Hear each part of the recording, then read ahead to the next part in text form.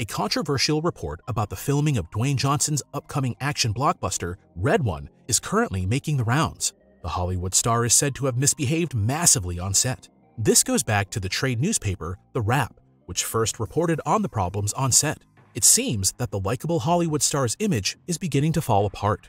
Johnson is said to have been unpunctual several times on the set of Red One, which led to significant financial problems. On average, this amounted to around 7 to 8 hours a day.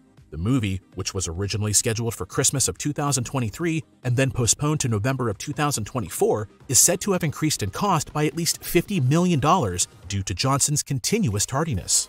The article also cited examples from the past in which Johnson is said to have attracted negative attention due to him being late on various film sets.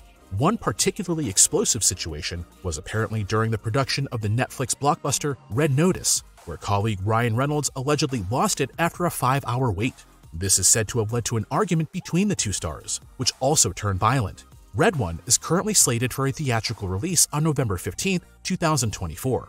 In addition to Dwayne Johnson, Chris Evans and J.K. Simmons are also involved as Santa Claus.